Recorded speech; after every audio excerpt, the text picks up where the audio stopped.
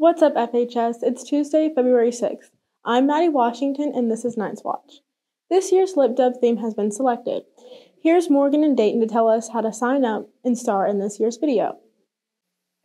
What's up, FHS? My name's Morgan Short, and I have an update for you on the Lip Dub process. The next step is we will be sending out 2 forms on Monday with announcements, one to seminar teachers and one to seniors.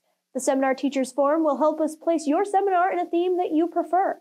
You will be asked your top 3 choices and how many students you have in seminar. This will help us keep the zones from being overcrowded, but keep in mind, you might not get your first choice. The form for seniors simply asks if you want to be a lead singer and if you are free during seminar to rehearse. We will have mandatory rehearsals the week of Lip Dub.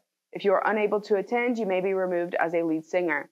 You will also be required to submit an audition video to be considered. This only needs to be 30 seconds and includes you lip syncing and has motion. These forms will be open until the 15th. Then we will announce the route and where every seminar is. And the theme for the 2024 Lip Dub is Songs That Go With Movies.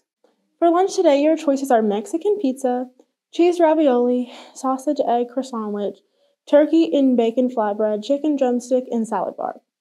Celebrating birthdays today are Devlin Miller, Cameron Skaggs, Bennett Howard, Thomas Rotini, Lena Wade, Ty Wampler, and Carly Knoll. Happy birthday from BKTV. Don't forget your birthday selfie with Dr. Lamons. Night to Shine, a worldwide dream prom for high school special education students, will take place on Friday night at the Centene Center. Student volunteers are still needed to help out at this event. For more information, click the link in the description. Mrs. Clevey is selling Sony sticks for the class of 2024.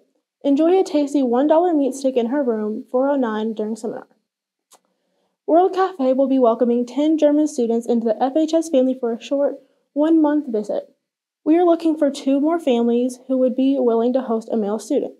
The days of their visit are March 15th through April 11th. To volunteer or get more information, email Mrs. Herbert. That's it for this episode of Night's Watch. Don't forget to like, subscribe, and hit that bell for notifications.